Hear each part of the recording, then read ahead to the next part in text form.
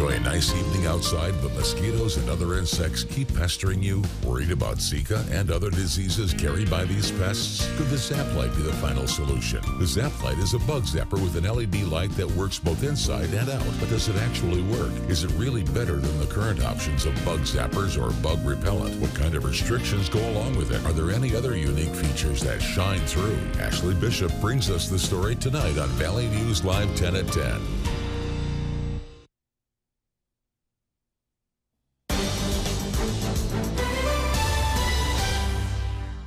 To me, it's my home. I've got sweat, blood. I've had plumbing work I've had to do. I mean, I've considered it my home for 6.5 years. A disabled Vietnam vet who recently underwent a liver transplant and his little service dog could be, in his own words, out on the street. It's a story we first told you about late last night out of Detroit Lakes. After your messages started pouring in, we started investigating. Valley News Team's Bradford Eric tells us how this appears to be a dispute among neighbors. So it basically either puts me on the street or forces me out of this area.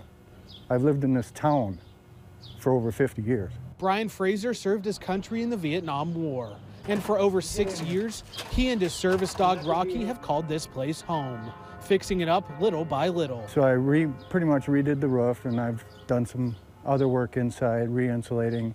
I put new windows in it. I just had a liver transplant done in November, and my numbers have been off because of the stress that this has been putting on me. But from what Fraser tells me, this is a dispute among neighbors. I'm more than frustrated. It dates back to when I first moved in here.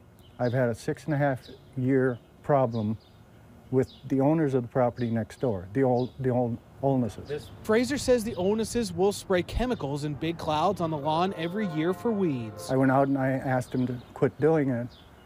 He told me to go back in my house and close the windows. And the owners of this property, Jay and Beth Olness, are the ones who allegedly called the city about this rental property.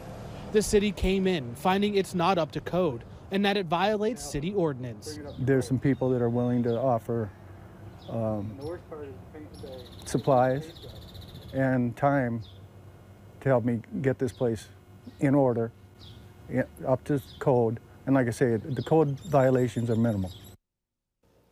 Brian Fraser tells me the code violations include not having ground fault electrical outlets, not enough smoke detectors, and no shutoff valve on the 1960s water heater.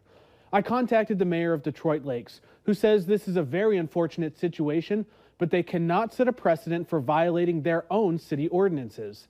I also tried tracking down the neighboring property owners, Jay and Beth Olness.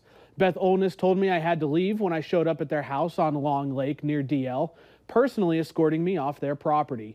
And she wouldn't tell me if I could talk to her husband. Mike? All right, thanks, Bradford. Brian Fraser says he may be able to stay at the home if he can prove it was a rental property prior to the current city ordinance when it was enacted back in 1968.